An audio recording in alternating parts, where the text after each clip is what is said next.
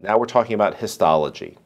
When you've identified a nodule on a chest x-ray or a CAT scan, or maybe there's something in the liver. As you know, lung cancer likes to leave its home base and go to other places.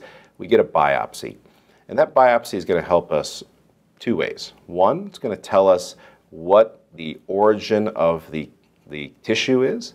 And two is what subtype of that tumor is it. So in the case of lung cancer, we try to first identify whether it's a non-small cell or small cell lung cancer.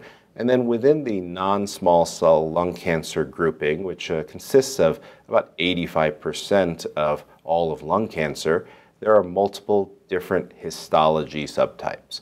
That means a pathologist looks at it under a microscope, is looking at it like you would look at artwork on the wall and trying to identify whether it's an impressionist period or it's a different period of time, and that's how they're doing it. Sometimes they'll run some basic tests that they can do in their pathology lab to help further classify one or the other histology subtypes.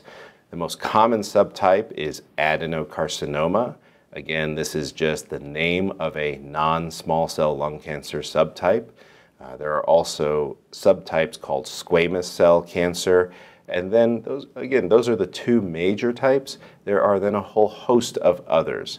You will hear terminology such as large cell carcinoma, neuroendocrine carcinoma.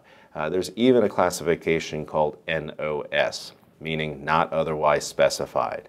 And about 10 to 15% of the time we can see this. What does that mean?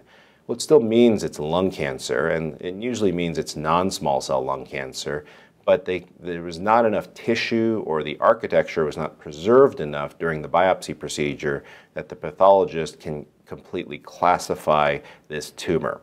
And that's problematic because now we have therapies that are specifically tailored for some patients who have adenocarcinoma or squamous cell carcinoma.